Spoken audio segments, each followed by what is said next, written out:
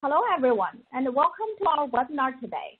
My name is Jing Zhang, and I'm a partner in Mayor Brown's Washington, D.C. office. Before we begin today, let me briefly introduce you to our speakers.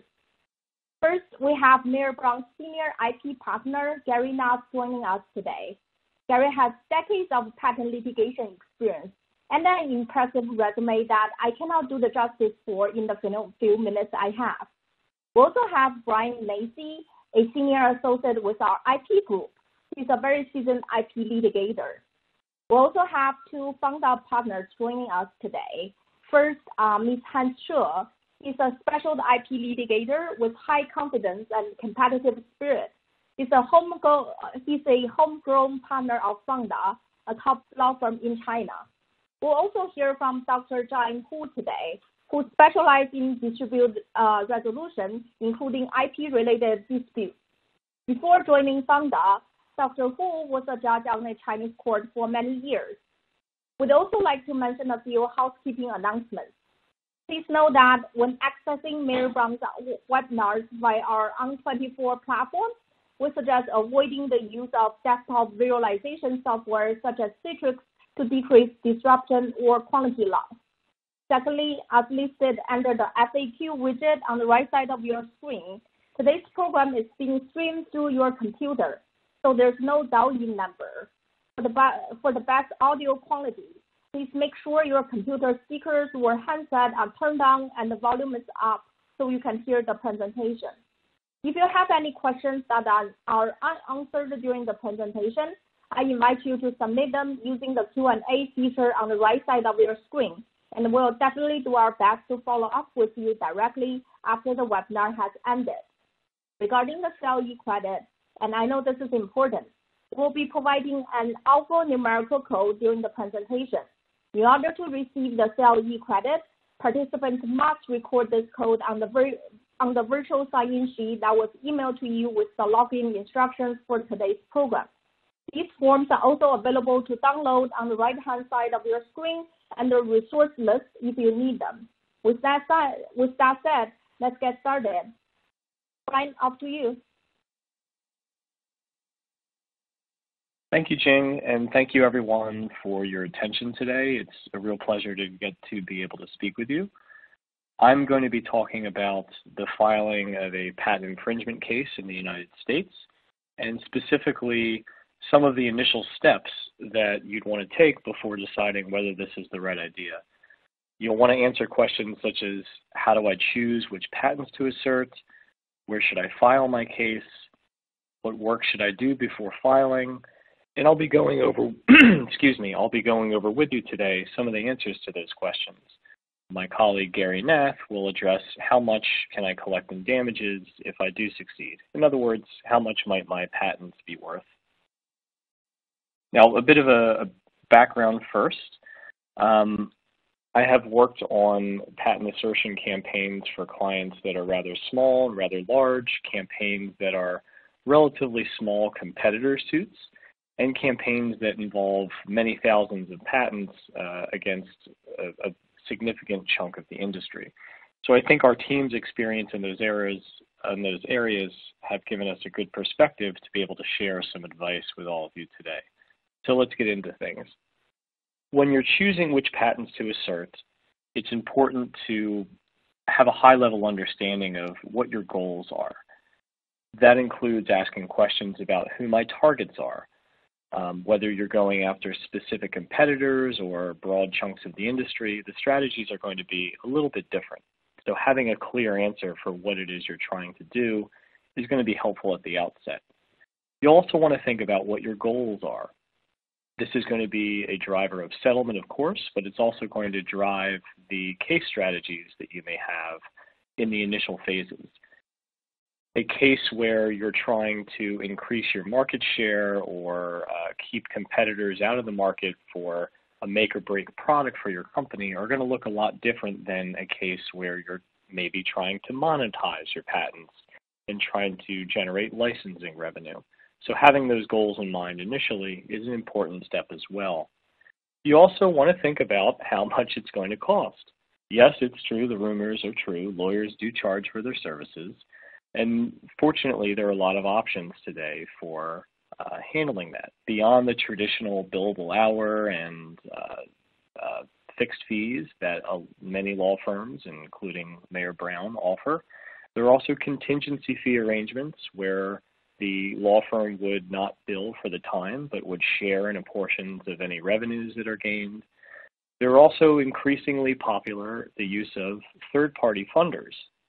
This works a bit like a contingency fee case, where the third-party funder would share in the profits obtained from any settlement revenues, and that third-party funder would pay the law firm directly so that you as the client wouldn't need to. So having in mind how to finance these campaigns is a good first step as well. Now, I could talk for several hours, I think, about just the process of selecting which patents to assert.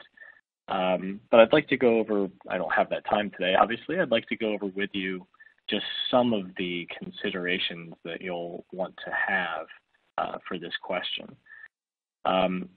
The way that we like to do things is to look at the portfolio of patents as a whole and break things down into several categories. You'll want to look at the likelihood of infringement. In other words, how good of an infringement read might the patent be on the market or a particular competitor. You want to also look at how likely the claims are to survive a validity challenge, because in every patent case I've been involved in, the accused infringer will always, at some point, argue that the patent's not valid. So you'll want to have a sense for how likely you are to prevail on that as well. You want to look at the remaining life of the patent, which will be relevant to how much in damages you might have. That's something my colleague, Mr. Nath, is going to cover in more detail. And you also want to look at how well written the patent is. Is there a good specification? Is there a clean prosecution history? Are there statements that are made in either that may affect the value of the patent or may affect its scope in some way? And what we like to do is have an Excel spreadsheet or something of that nature where we rank each of these categories from 1 to 4, 4 being the best and 1 being not so good. And that's a really good way to have a clear picture when you're looking at a large portfolio of, say, a few thousand patents, to see which ones stand out from among the rest and deserve a little bit more careful consideration. I want to say a bit more about the balancing act that's going to need to be done between the breadth of a claim. A claim that's broad is obviously going to give you a better infringement read, but if the claim is too broad, you may have issues with validity. It may run into or encompass some of what's already been done and cause validity issues. One example is the claim here shown on this slide. It's claim 16 of a patent that our firm dealt with a number of years ago. And it's a relatively straightforward claim for a digital camera device. And you may look at this and think that, well, it looks like it's probably going to be pretty good on validity because there are a lot of limitations there. But when you drill down and look at things, such as the first limitation of photoresponsive elements, or the second one, a charge storage element, you'll see that these are really just talking about components like a photodiode, which is obviously well known and will be in any digital camera, and in a component like a capacitor that's relatively common as well. And so you really can't just look at a claim and say, hey, that looks rather long, we're probably in good shape here. You really need to scrutinize and carefully study the language to make these determinations about scope and breadth. I'd also like to quickly mention where one should file a patent infringement case. In the United States, the choices are relatively simple. You can file in the United States District Court, or you can file at the United States International Trade Commission, or the ITC. State courts are not available for patent infringement cases in the United States because the federal system has exclusive jurisdiction over any questions of patent infringement. So let me go into a little bit more detail about each of these two options. Again, filing a patent case at the ITC is something that we could talk for an hour or more about. In fact, we've given presentations on this in the past. But I do want to highlight some of the key points here. Benefits to ITC cases is that you have a very fast resolution. Oftentimes, a final decision is made in about 16 months after the case starts, which is almost unheard of in a district court case. So speed is a big benefit. You have very expansive discovery in ITC cases, much more than you would typically get in a district court case. And that could be a good way to create some leverage on the other side to push toward a settlement.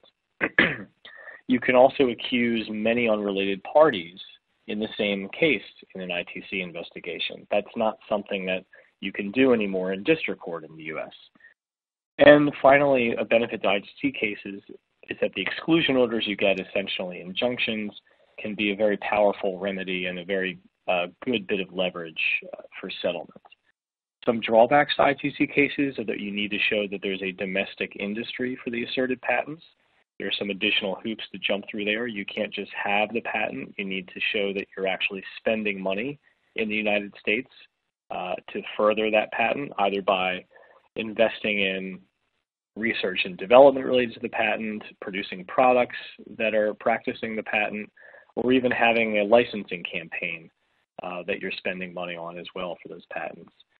There's also an importation requirement at the ITC. The infringing articles have to be imported from outside the country into the US. There's no monetary damages available at the ITC, but like I said, the exclusion orders can be a very powerful remedy. There's also no preclusive effect at the ITC. What this means is that if I get a good decision at the ITC that the patent is valid and the patent is infringed, I may want to try to argue the same thing in district court. I'll have to make my proof all over again. The district court is not just going to take the ITC's decision and rubber stamp it, so to speak. It works both ways, though. If I get an unfavorable decision at the ITC, I can essentially have a new bite at the apple in district court. District court cases are sort of the norm. You get monetary damages for infringement, unlike the ITC, and there's no need to prove a domestic industry. You also have a right to a jury trial at district court. An ITC case is going to be heard before an administrative law judge. There's no jury involved. Now, this can be a double-edged sword because jury trials have a lot of uncertainty to them. That can be both a good thing and a bad thing, but it's certainly something to consider. District courts cases can also be a bit slow. Typically, they take 3 years or more after filing. It depends on which district you're in, and you're limited to which districts you can file in by the law of venue in the United States. A quick word on that. It used to be, prior to 2017, that in the United States, you could file a patent infringement case just about anywhere in the country. That all changed in 2017 with a Supreme Court case that many of you may have heard of called TC Heartland. And now the law is that you need to sue a defendant for patent infringement in the place where that defendant resides or where there's a regular and established place of business. So things like company stores, company headquarters, in some instances, even places where there may be a call center or service center can all be places of regular and established places of business. Finally, I want to talk a little bit about the work one should do before filing a patent case in the US. And there are 3 real steps that you want to have in this process. First, you want to choose which pool of patents you're going to assert. You want to draft infringement claim charts that really put together the claims with the accused products to make sure that everything tracks. And also you want to do some searching for prior art. Choosing a pool of patents, again, I mentioned this briefly earlier. You want to rank by strength in each of the 4 categories we mentioned and discuss the pros and cons of each as a group with your U.S. counsel. Once you've chosen which patents to assert, you'll want to draft infringement claim charts. For each patent, you'd like to pick at least one representative claim and at least one representative product to make sure that your infringement allegations are solid. And you want to search for publicly available evidence to do this. Good categories are product manuals, news articles about the products, the company's own website, and marketing materials are all really good sources of information about how the products work and allow you to have some evidence initially about infringement. Of course, buying samples of the accused products is very helpful as well. If this is something relatively small and readily available, like say a cell phone, it's easy to do.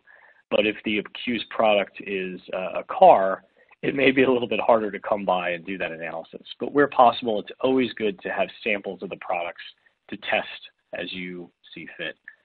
Finally, before filing, it's recommended that you work with counsel to search for prior art. There are search firms that are available for this that will do the searching for a law firm. There's also many firms like Mayer Brown will do this work internally. When you're doing this, a couple of quick tips would be to make sure that you're searching for specific companies' patents, like your competitors, as well as using broad search terms. And you don't want to forget to look for prior art products as well. It's something that a lot of people forget to do. Just do a quick internet search to see what's been done before, what products were like this before you file your complaint. So that's it. Again, we could talk for a long time about each of these points, but these are kind of the liability considerations that we recommend you undertake before filing a case.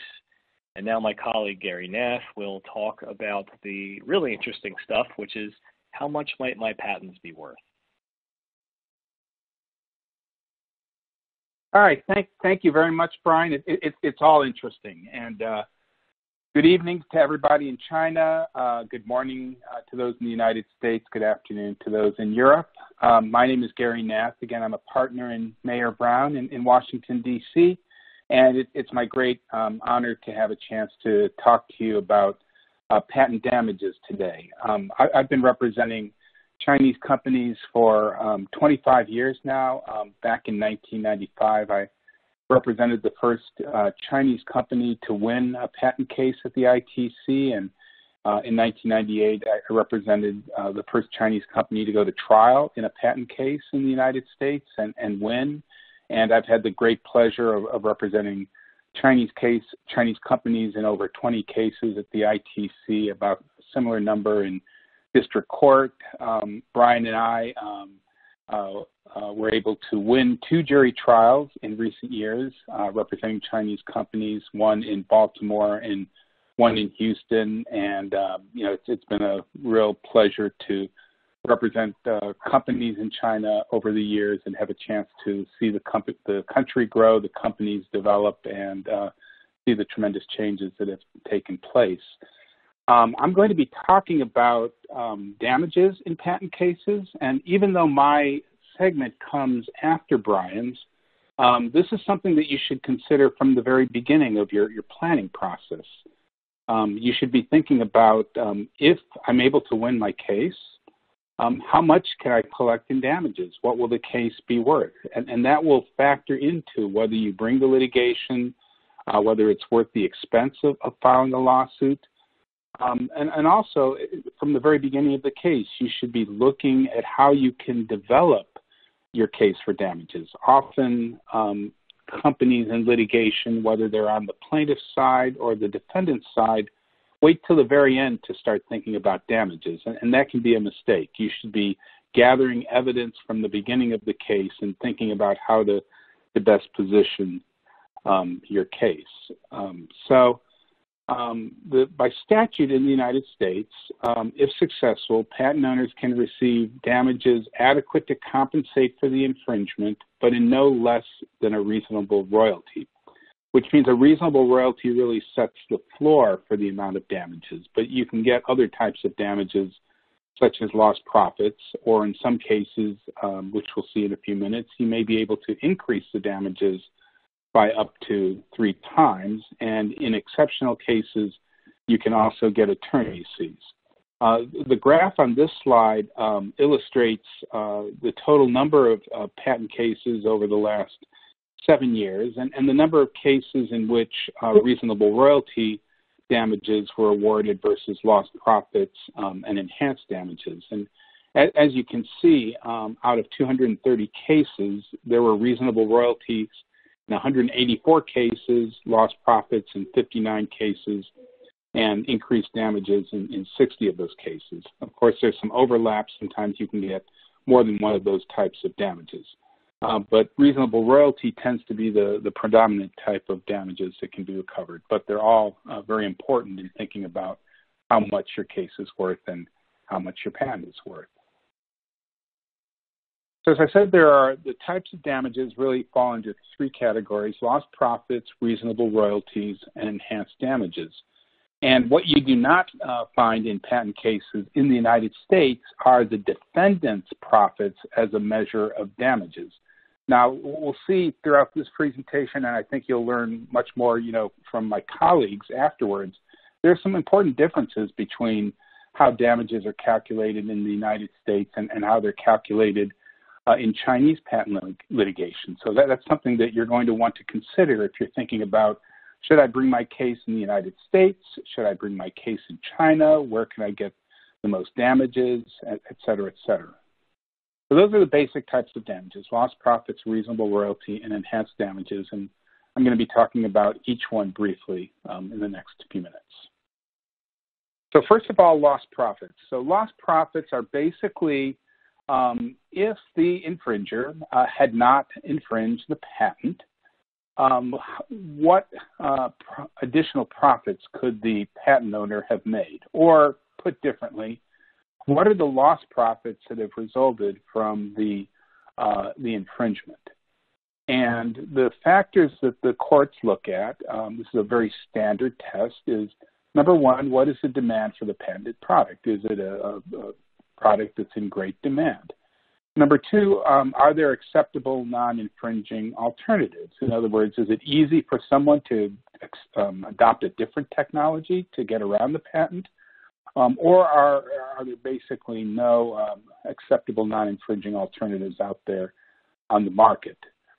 Does the patent owner have the manufacturing and marketing capability to exploit the demand? Because you'll have to prove that if the infringer had not been infringing, the patent owner would have been able to make those sales, would have had the capacity to make those sales.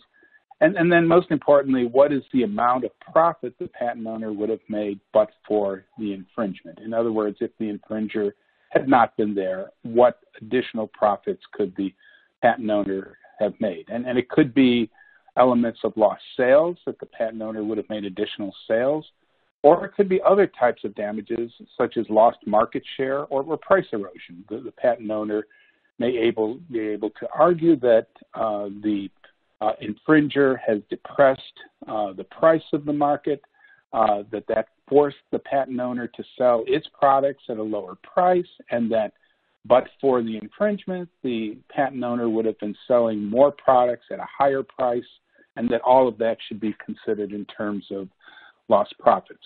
So what you'll find lost profits most typically argued in a competitor-to-competitor case. In other words, two companies that are competing in the same market with similar products and similar customers, and the patent owner is saying if the infringer hadn't been in the market, we would have made additional profits.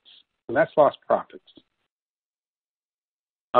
Reasonable royalty damages, as I said, is something that you get as a floor. In other words, you always get, if you can prove your case, you always get at least reasonable royalty damages. Lost profits would be an alternative if you can prove the factors that I just described. But a reasonable royalty basically looks at this. It looks at two companies that are in a hypothetical negotiation that takes place just before the first instance of infringement. The participants are discussing a non-exclusive license. In other words, what would the infringer have been willing to take as a license? And it assumes that the patent is valid and infringed. So for purposes of any damages analysis, you always assume liability. You assume a patent is valid and infringed. And the hypothetical negotiation basically says if those two companies had been sitting at a bargaining table before the infringement, and discussing a potential license. What license would they have agreed to? And there's a number of factors that the courts look at. They're called the Georgia-Pacific factors. That comes from a case that was decided many years ago. And it's a number of factors that the experts and the courts and ultimately the jury, if it goes to a jury trial, will consider in terms of what those parties would have agreed to in this hypothetical negotiation. So that's how a reasonable royalty works.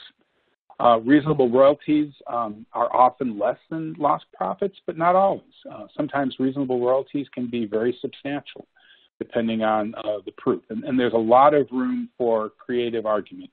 There's a lot of factors and a lot of arguments that can be made to support this type of theory. Finally, in certain cases, you can get enhanced damages. And enhanced damages are available only if there's egregious behavior. In other words, if there's deliberate infringement, willful infringement, bad faith shown by the infringer, flagrant disregard of the patent. And if there is that type of behavior, then the courts have broad discretion to increase the amount of damages up to 3 times. And there's a recent case that was just decided last week. This was a case against Cisco, brought by a small company, Centripetal Networks. They brought the case in U.S. District Court in the Eastern District of Virginia. It went to a jury trial before a bench trial before a judge in the Eastern District of Virginia. The bench trial took 22 days. There were 5 patents asserted. The plaintiff won on 4 of those patents.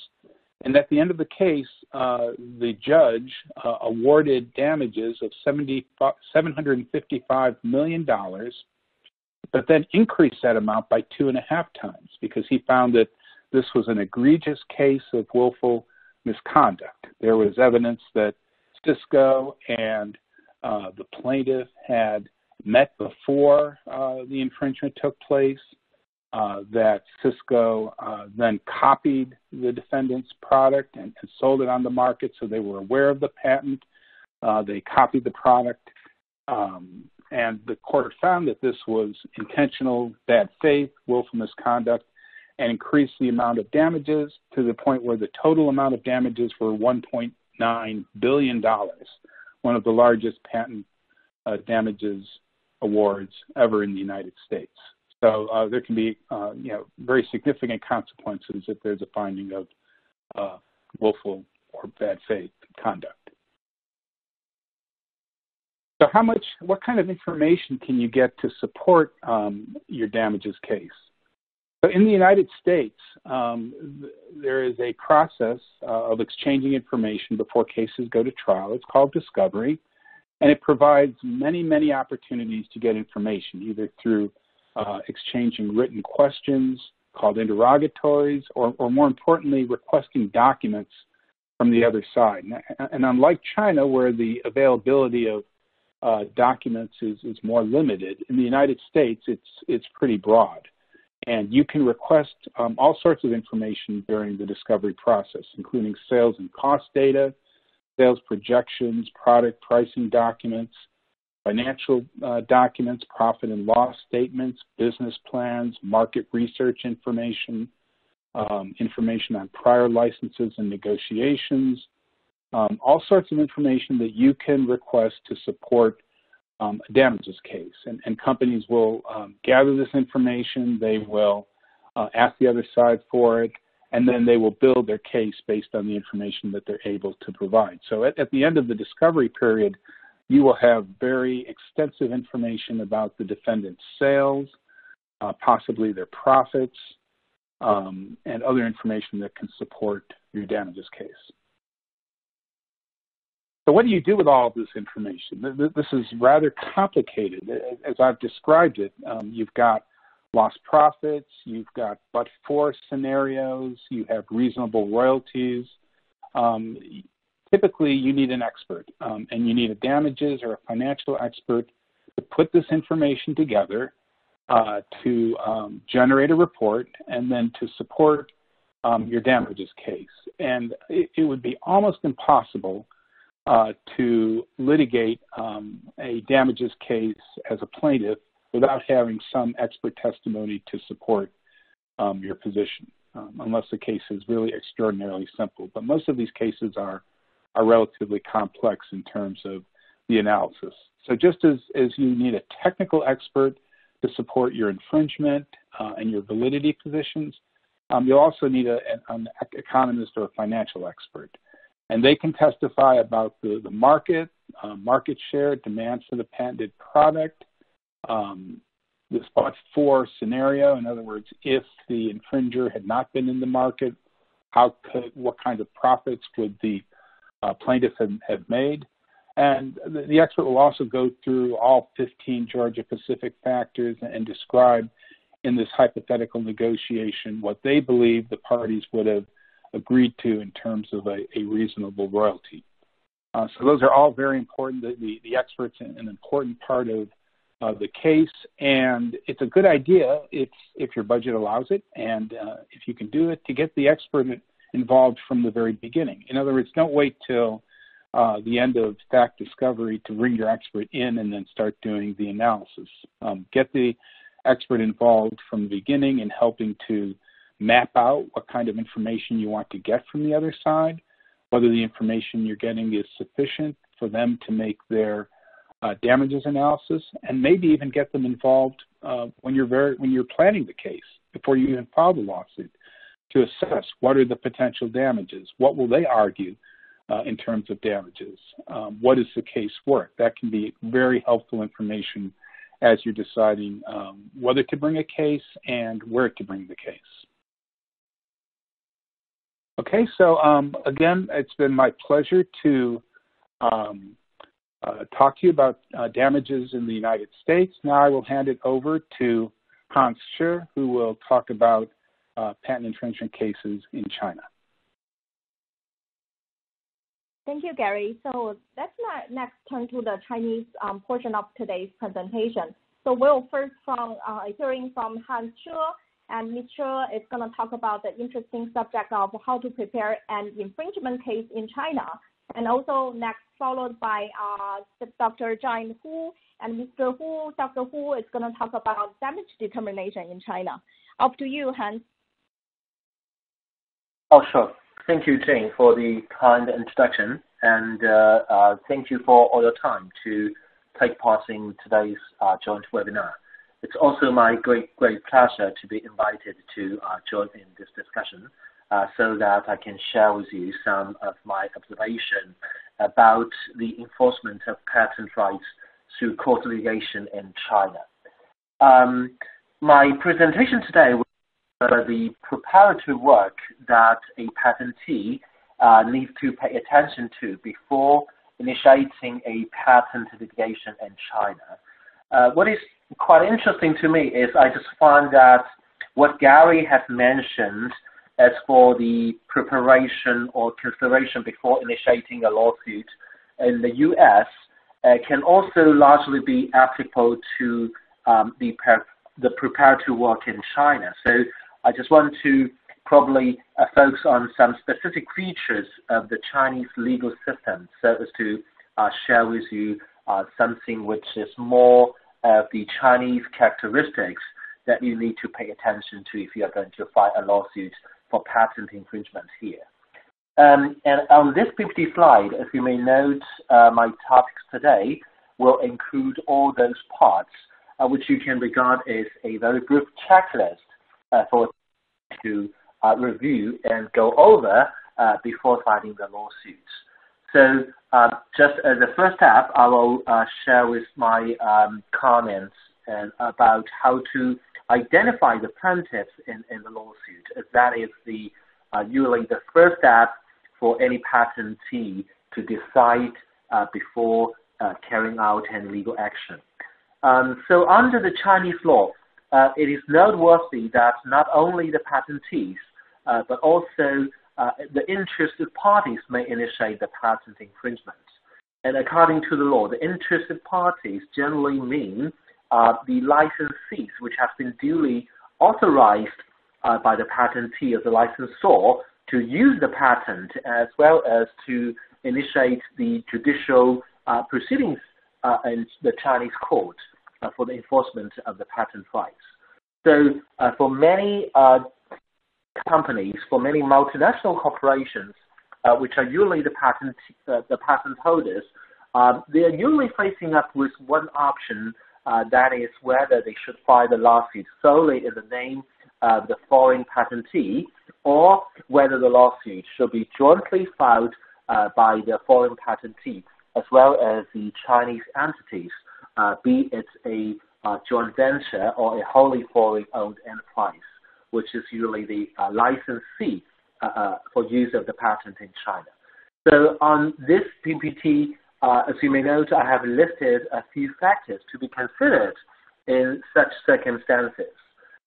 For example, the patentee need to pay attention to that whether the case is a foreign-related or an entirely domestic case will have an impact on how long the case can be handled. Basically, according to the Chinese law, for an entirely domestic case, the case proceeding is subject to a stricter time limit, as the court is supposed to conclude the entire case proceeding within a certain time limitation.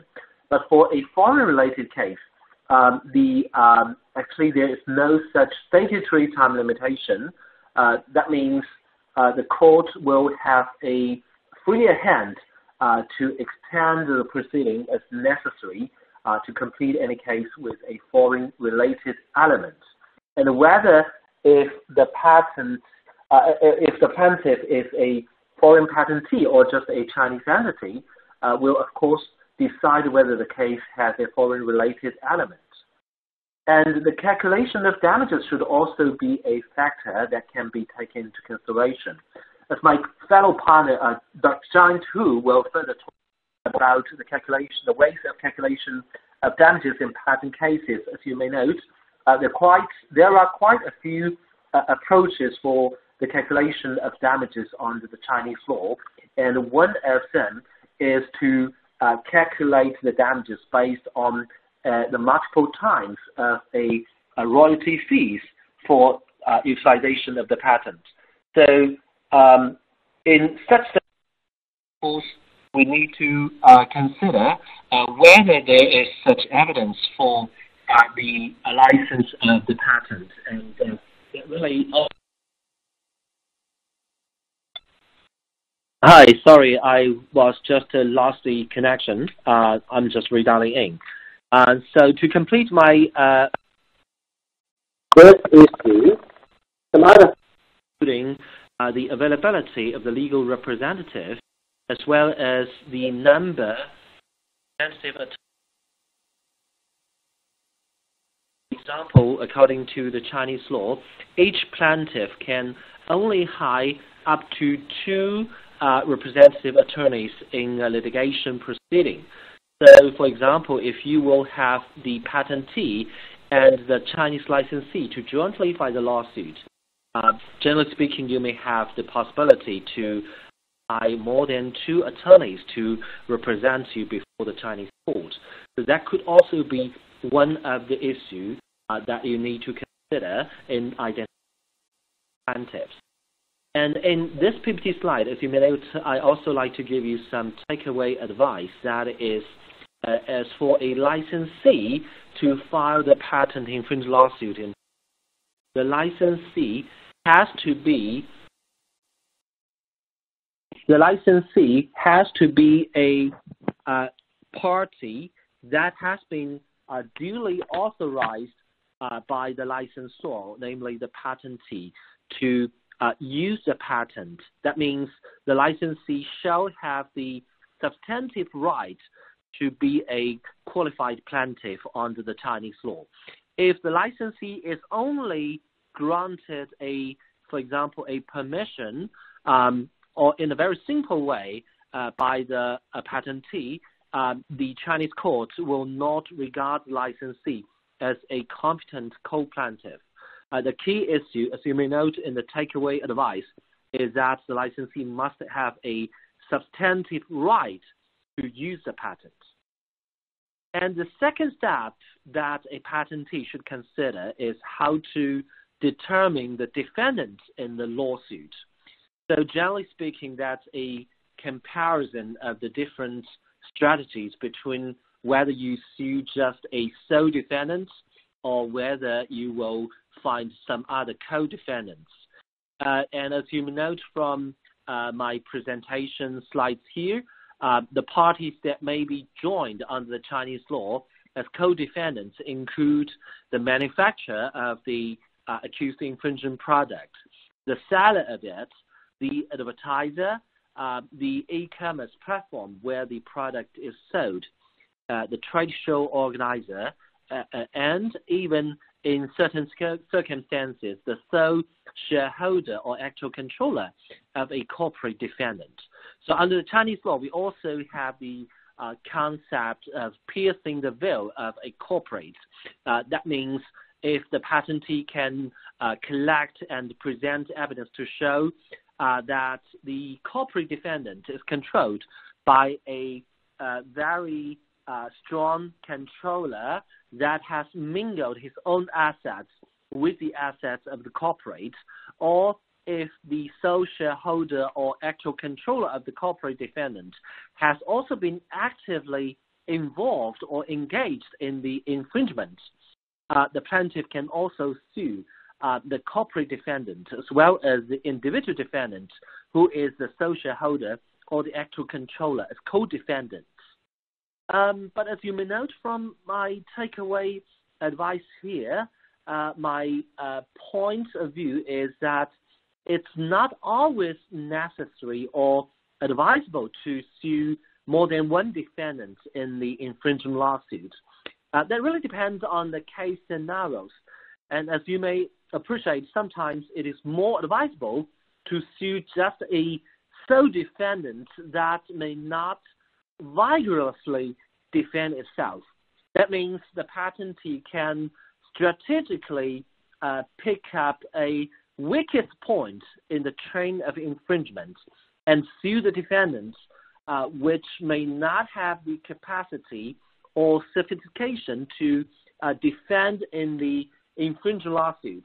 And once you, as the patentee, win over the lawsuit, you can just use the winning judgment as the springboard for any additional actions against the other infringers that may have involved in the infringement activities.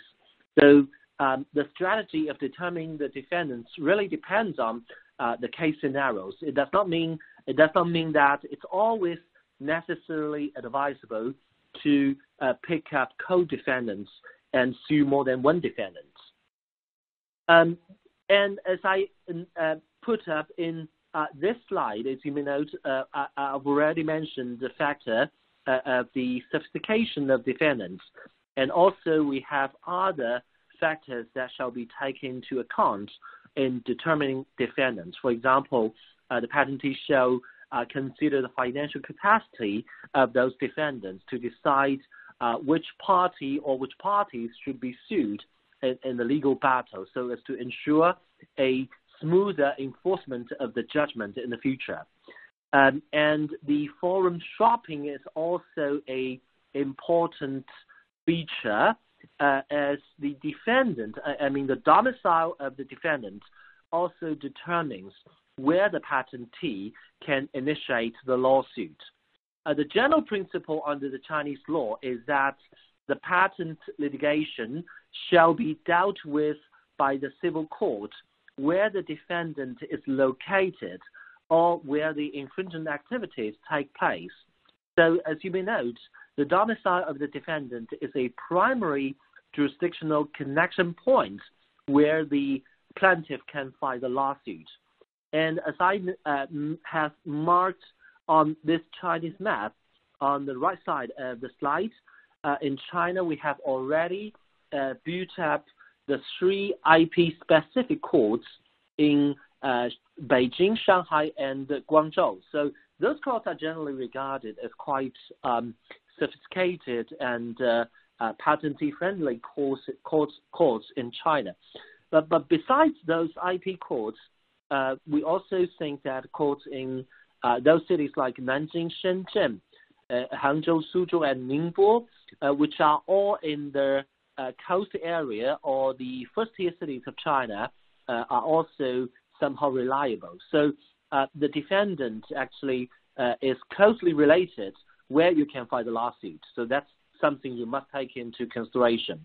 And of course, you may also have some other political, culture, or legal factors that you would like to consider. For example, you may note that you probably don't want to sue some poster boys in a certain area if the defendant is an enterprise which has a large say in the local economy. Probably you like to file a lawsuit through some forum shopping tactics in the court, which is out of the home turf of such a defendant. And the most common way for the forum shopping in China is to file the lawsuit against the two co-defendants. One is the manufacturer, and the other would be the seller of the product. As I just mentioned, the lawsuit can be filed at the place where the defendant is located, and that means where any of the defendants is located. So if the manufacturer is a very strong company in Shanghai, probably you will try to find a seller of the infringement product in Beijing and then file the lawsuit in Beijing together against those two co-defendants. And once you determine all the parties to a infringed lawsuit, the next step for a patentee, especially for a foreign patentee to do, is to prepare the procedure documents so that an attorney in China can be duly engaged to file the lawsuit on behalf of the foreign patentee.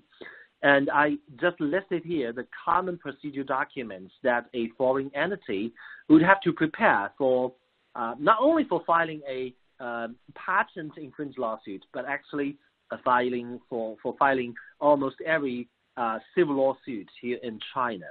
The first thing is the certificate of good standing, especially for those companies located in the States, which is to be issued by the state secretary, which is a company registry where the U.S. company is registered. The purpose of such a document is to prove that the company as the patentee or the plaintiff is duly registered in the United States and has been legally existing up to the date when the lawsuit is going to be filed in China. And the second procedure document would be the power of attorney. It's a simple document just to ensure that the Chinese attorneys can be duly engaged to deal with the lawsuit on behalf of the foreign entity. And the third document may sound a little bit strange to foreign entities, especially for those corporations registered in the United States. That's the certificate of legal representative.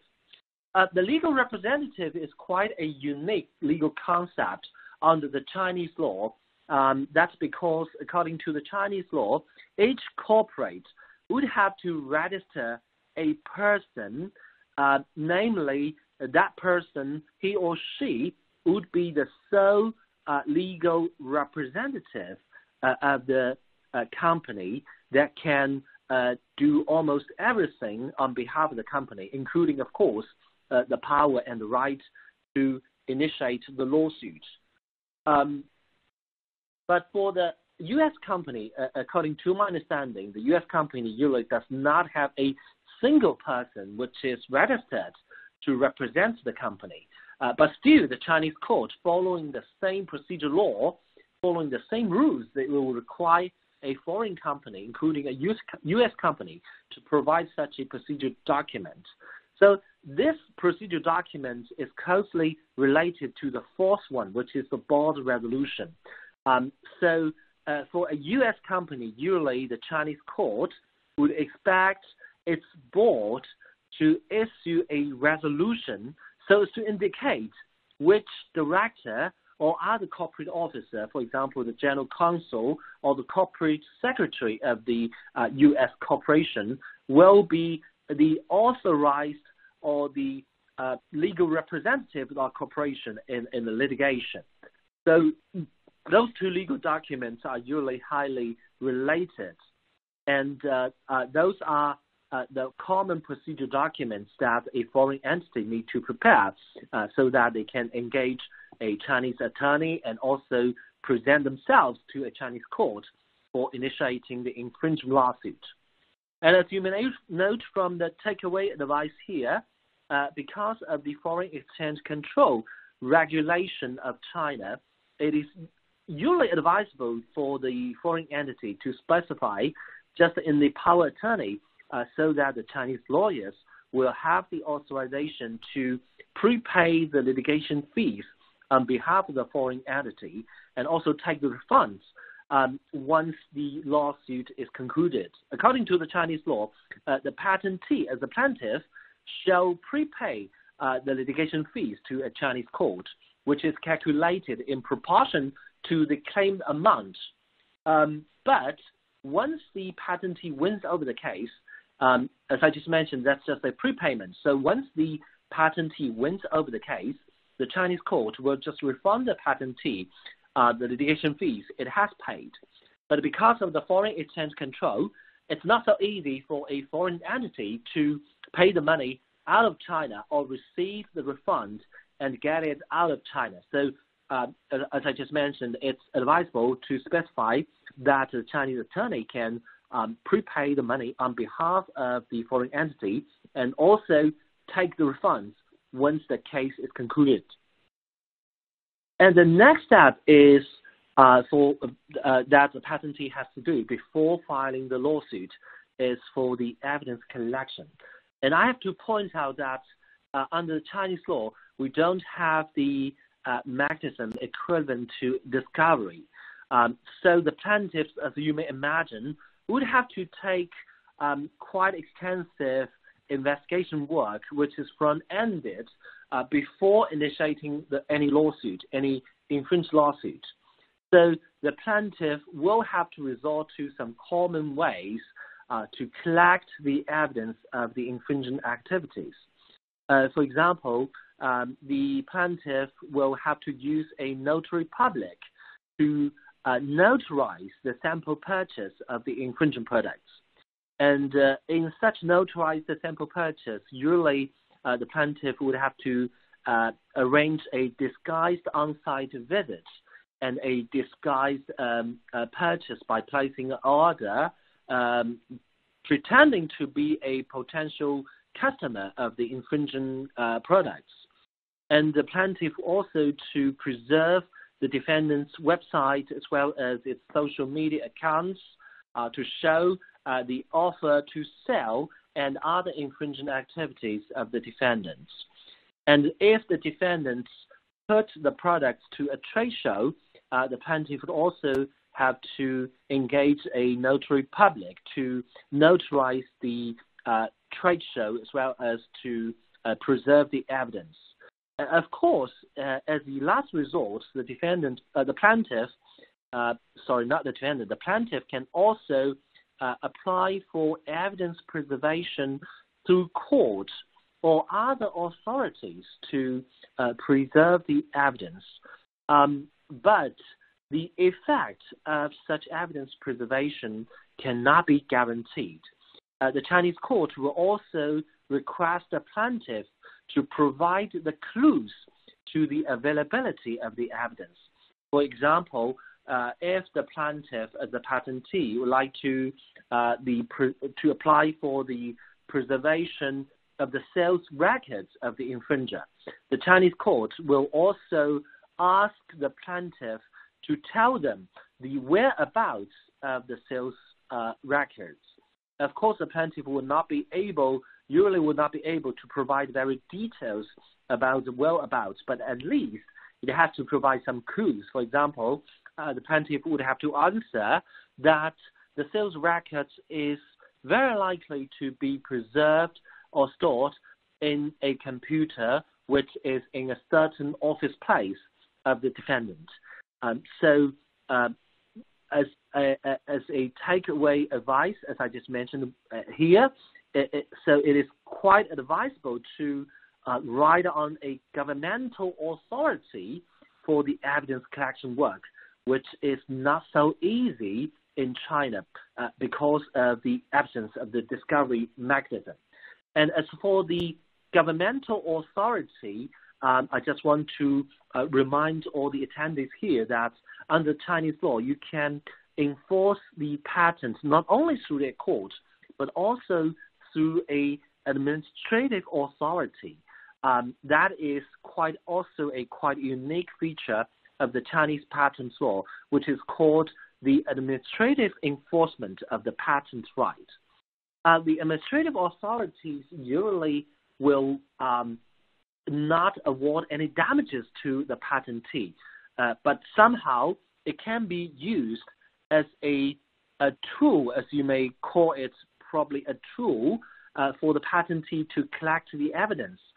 That's because the governmental authorities may have the power to investigate into the infringing activities of the accused infringer, and can also take notes as well as preserve the evidence at the infringer's office. And so the plaintiff can file the administrative enforcement in parallel with the civil litigation and try to use the evidence that will be collected by the administrative authorities also as the evidence in the civil litigation. The next step that the patentee would have to consider is the validity test. Just as Gary mentioned, that it's always an important feature that the patentee has to consider before filing any infringement lawsuit. And according to the Chinese law, the validity test is a must for initiating any design or utility model patent. Those two kinds of patents are also quite unique in China. You can regard them as some petty patents because they are subject to a shorter time period for the protection. They're only protected for 10 years, while the invention patents are protected for 20 years. And it's also quite easy to obtain a design or a utility model patent because the application process does not have to go through any substantive review process before such a patent can be granted. So as you may imagine, that's why the Chinese courts also request the validity test to be a must before filing such a lawsuit, because such a design or utility model patent has not gone through the substantive review. The courts will request the patentee to voluntarily run a validity test and submit a test report to show that the patent has the novelty as well as the inventive staff before they can file the lawsuit. Otherwise, it is likely that the Chinese court will just dismiss the case filing or suspend the case proceeding until a invalidation proceeding for the patent is decided. And of course, the validity test is not a must for an invention patent, but it is also highly advisable because it is always better to plan in advance before any moving forward. As a patentee, you don't expect or you don't like to see the scenario that your patent will be invalidated before after you file the lawsuit. Of course, you like to know before the litigation whether the patent will be sustained or not, should a invalidation proceeding is to be initiated by the defendant. And as you may note, China, unlike the U.S., we follow a bifurcated patent system, which means the validity test of the patent as well as the infringement lawsuit will have to be dealt with by two separate authorities, while the infringement lawsuit will be filed at a civil litigation court. The invalidation proceeding will have to be filed in Beijing before the Patent Re-examination Board, which is affiliated to the China's State Intellectual Property Administration. So that's a governmental authority, an administrative authority to decide over the validity issue. And as China follows the standard of global novelty and inventiveness, we think it is always advisable to try to team up with patent attorneys across the globe to cover the main IP offices when you are doing the validity search or the prior art search.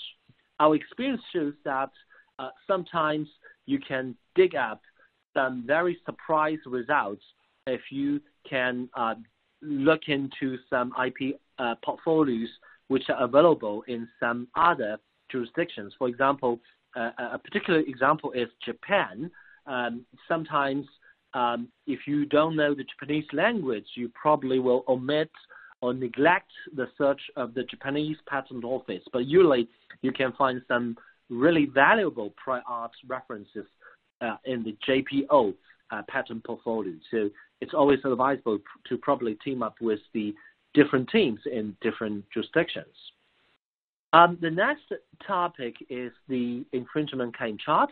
I think it's quite a straightforward document. So in anticipation of the investigation, it's always advisable to allege infringement in the claim chart for as many as claims as possible. That may be a little bit different from the practice in some other jurisdictions, but in China, you can try to argue that in the claim chart that as many claims have been infringed by the defendant, and you still have the possibility and the procedural right to change and amend your claim chart during the litigation proceeding. And since you will have the second chance to supplement, it's not necessary to go into all details in the claim chart. You can just say, we think the features of the claims can all read on the accused infringing product. So it is also okay to mark infringement on the doctrine of equivalence as literal infringement in the claim chart before or at the time of the case filing, which means you still have the chance of revising that and amending your argument during the litigation proceeding. And the takeaway advice here is when you are preparing the claim charts, usually you have to disassemble the infringing product. And for the disassembly of the infringing product, it is also advisable to engage a notary public, as I just mentioned, to notarize the entire process. And the last legal document that the patentee has to prepare before the filing lawsuit is the civil complaint or the pleading. Under the Chinese law and the practice, usually the pleading could be a very succinct and simple legal document, which is merely a couple of pages. So it's not so difficult for a patentee to meet the legal requirements for the pleading under the Chinese law. We don't have the very strict rules for the facts or for the reasonings or the formats that you must follow for preparing the civil complaint. The key issue is that you will have a clear indication of the plaintiff and a clear indication of the defendant, as well as the clear prayer for relief, such as whether you're going to claim for injunction or you're going to claim for injunction plus monetary damages. So usually the complaint can be a very simple document. And the takeaway advice here is some courts in China may request a legal representative. As you may remember, we talked about how a legal representative can be decided for a U.S. company or for some other foreign companies. And some courts will request a legal representative of the plaintiff to hand sign the civil complaint. There might be an inconvenience for some foreign corporations if they don't understand Chinese, but I just want to let you know that's a practice that has been followed by some Chinese courts. So sometimes you will have to do that. Okay, I think that's the end of my presentation. I thank you again for your precious time in joining us, and I will just hand the time to my colleague, fellow partner, Dr. Zhang Hu.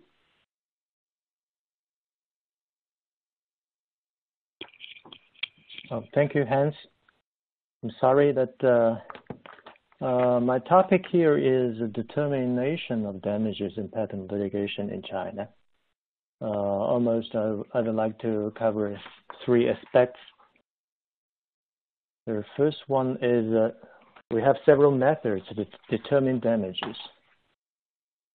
As you may know, there are three ways to calculate the damages. The first one is the actual losses of good guy. The second is the legal profits of bad guy. But there is an alternative way to calculate it. For example, multiples of license fees or royalty. It's an alternative way to calculate actual losses of a patentee. And we may also mention reasonable expenses. Reasonable expenses can be calculated in addition to damages. And if we cannot have a very accurate amount of actual losses or illegal profits, we may find that in most cases, statutory damages are applied.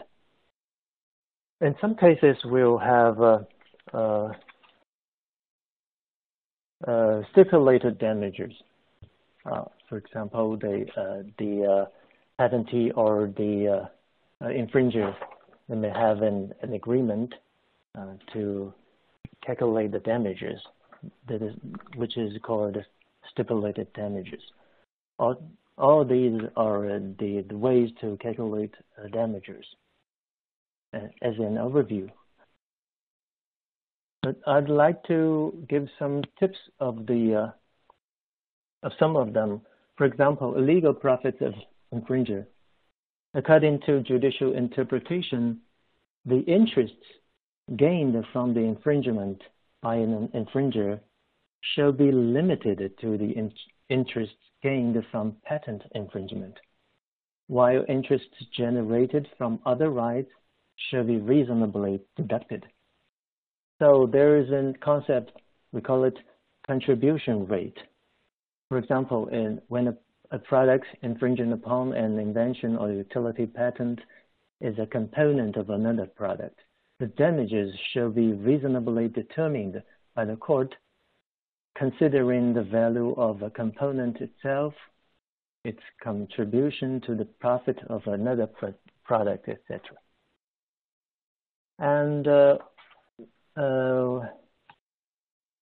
when we talk about reasonable expenses, according to patent law in China, the damages shall include the reasonable expenses that the patentee has paid for stopping any infringement. But according to judicial interpretation, the reasonable expenses can be calculated separately and is not included in the damages. So it can be damages in addition to the pure economic damages. And a recent opinion issued by the Supreme Court says that where a right owner claims for costs for stopping infringement as additional reasonable expenses in the second instance, an appellate court should take them into consideration.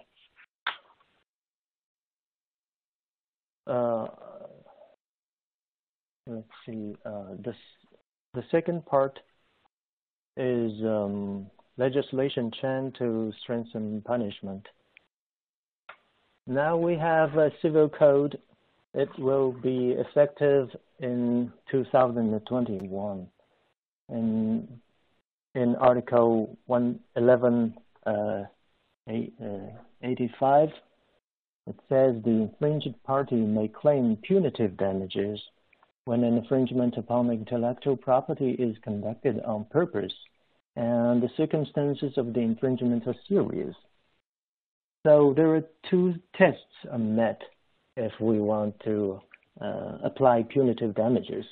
One is willful infringement, and the other is serious circumstances. And we have our patent law under the proceeding of amendment. According to the legislation plan for the year of 2020, the patent law will be amended. And the multiple of royalty will range from 1 time to 5 times. And the statutory damages will be up to 5 million yuan. It is raised to 5 million yuan. So the third part is procedure mechanisms to prove damages. We have some procedural mechanisms to prove our damages. First one is a recent opinion issued by the Supreme Court. According to paragraph 12, the Supreme Court tried to increase effectively the amount of the damages. So there are some ways to prove the amount of damages. For example, the first one is government records. We may find some tax records or financial reports. Second, infringers' records, financial data showed in their financial reports or on their websites or on an e-commerce platform. Third, industrial data. For example, we may find some industrial average profits. Yes, that's to improve our losses or their illegal profits. And there is a new mechanism. Is called evidence submission order. According to a judicial interpretation in 2005, where in Rule 112 where it says where the documentary evidence is under the control of the opposing party, the party who bears the burden of proof may submit a written application requesting a court to order the opposing party to submit it before the expiry of the time limit for presenting evidence. And now you may see in the slides that in 2020 there is a new judicial interpretation. In this interpretation, Rule 45 to 48, we may see that if you want to apply for an evidence submission order, you have to identify what evidence you want the opposing party to produce. And you may have to explain to the court that the evidence is really controlled by the accused infringers, and you have to persuade the court that there is a need and importance of the fact to be proven. If all of the things you have done, then the court may issue an evidence submission order. When the order is issued and the opposing party refuses to present such evidence, then the disputed facts seems to be proven. Yeah. Okay, I go through my slides very quickly because I don't want to delay this webinar so long. Thank you.